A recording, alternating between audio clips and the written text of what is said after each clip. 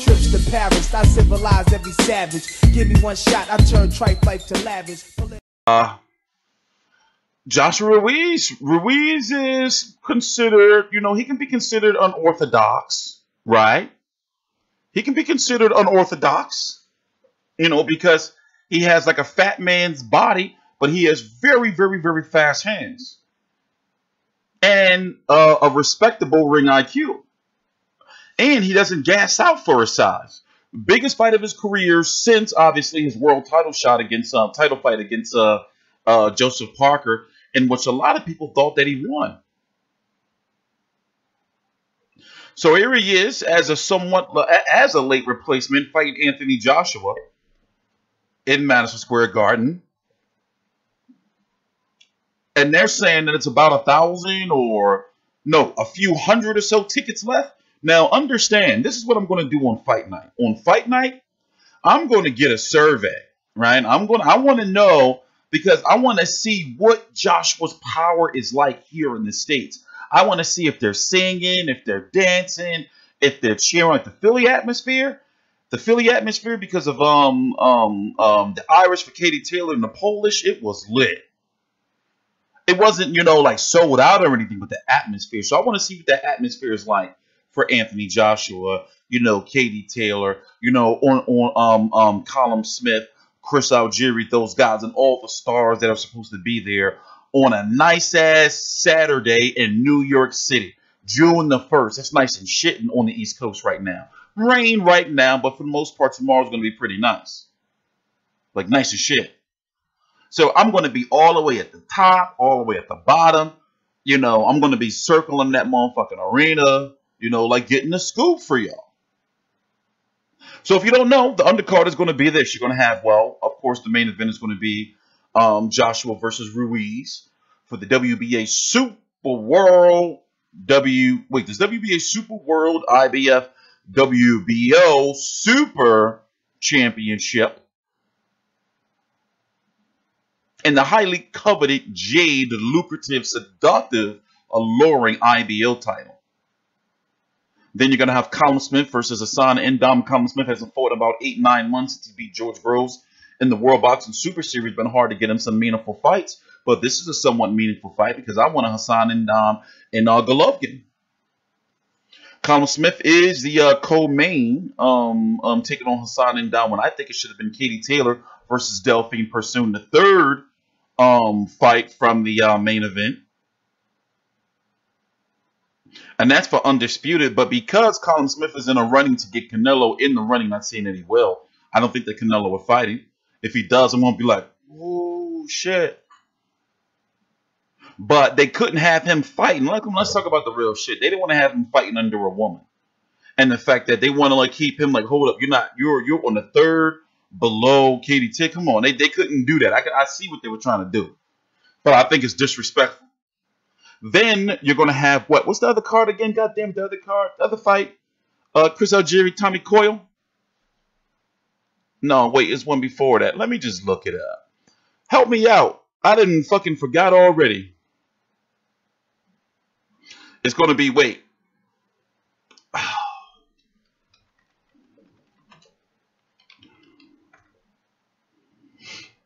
Hold on. Let me pull it up.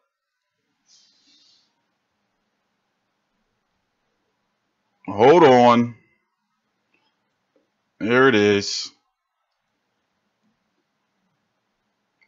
What, you know, a feminist? No, hell no. It's for 4 belts. It's undisputed.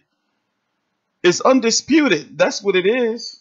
I don't like feminists, man, because they, you know, I like for people to be like, you know, like strong for their, you know, their race and their sex and, you know, all that shit. But feminists be on some weirdo shit sometimes. Like sometimes they be too strong, and they just ended up looking like dickheads. Okay, so you have Anthony Joshua versus Andy Ruiz, Callum Smith versus Hassan N'Dam, Katie Taylor versus Delfine Persoon, and then it's going to be Josh Kelly versus Ray Robinson, Chris Algieri versus Tommy Coyle, Joshua Buatsi versus Marco Antonio Parabon. That's it. I know my sound is different. I had to send my mic back. Yo, chill out. I'm not going to talk about it no more shit.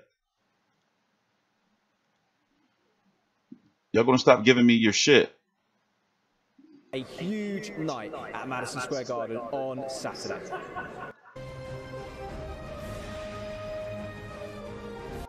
Y'all always giving me shit. Coming to America. Oh, what, you a feminist now, look, dog?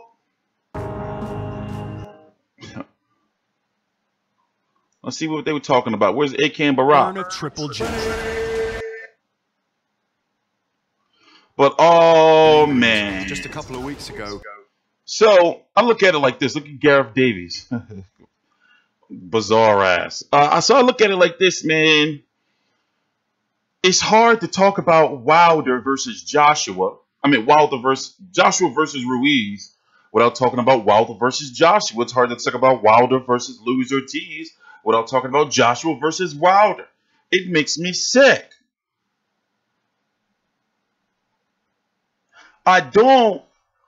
It's hard. Okay, look. Let's just go take a gander, right? Let's go take a gander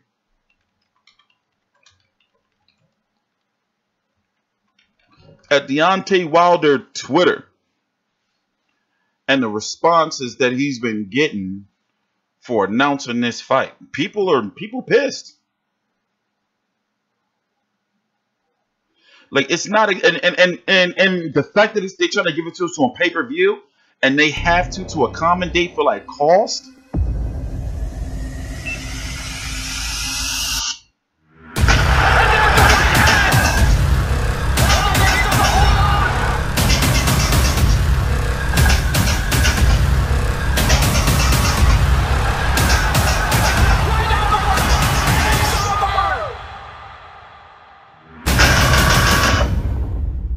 Me, I would have never like showed like that clip of him not knocking Ortiz out as like the promo for the first promo, because it's like you already knocked him out, already seen it. So why would you, they should have shown some clips, mixed it up with clips of Luis Ortiz tagging him up. I mean, obviously I don't count. I gotta buy it, but it's like, to me, how am I supposed to sell it to the people? How am I supposed to be like, yo, yeah, y'all really need to buy this? Because, I mean, obviously, Luis Ortiz is still good, even though he looked slow in his last fight. But, I just don't,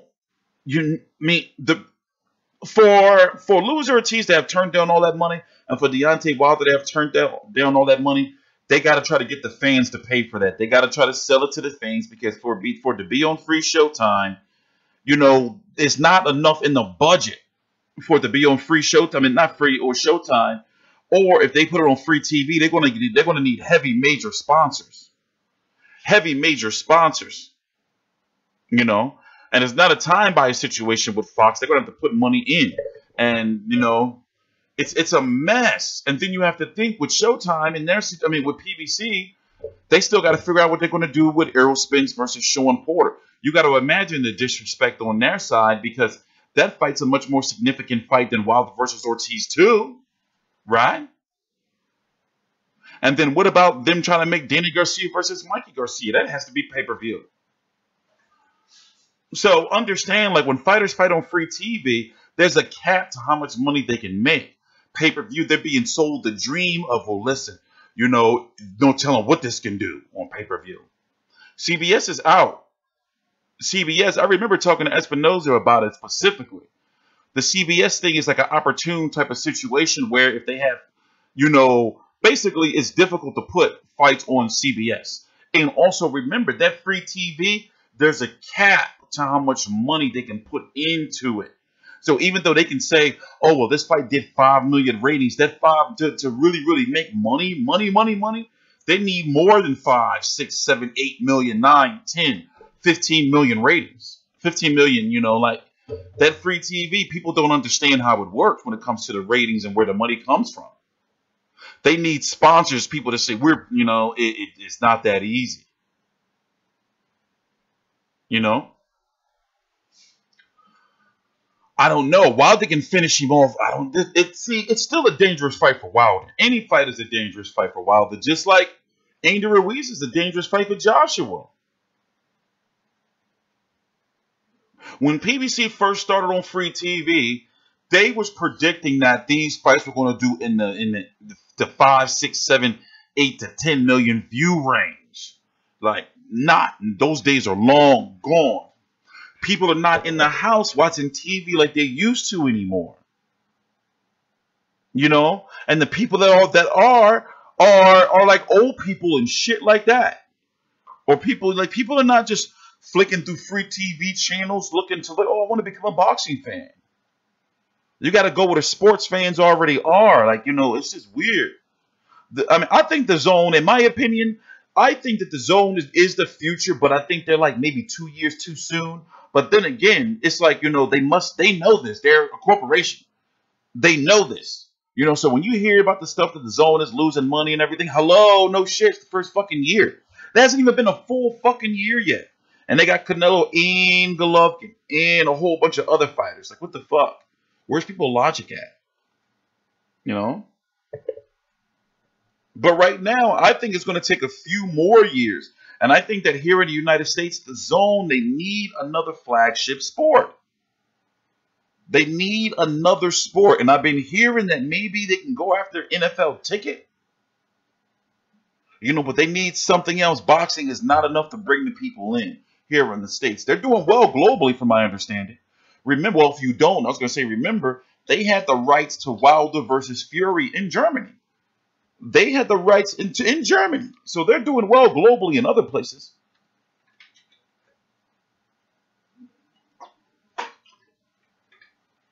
You know?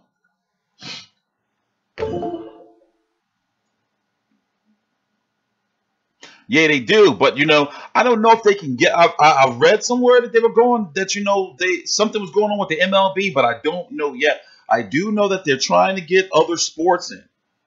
They're trying to get other sports in.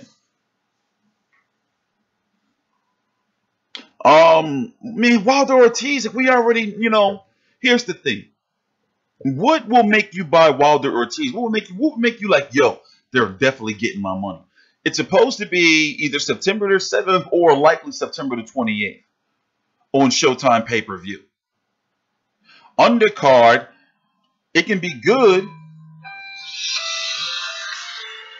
Undercard can be good, but not too good. You know? Hold on 1 minute.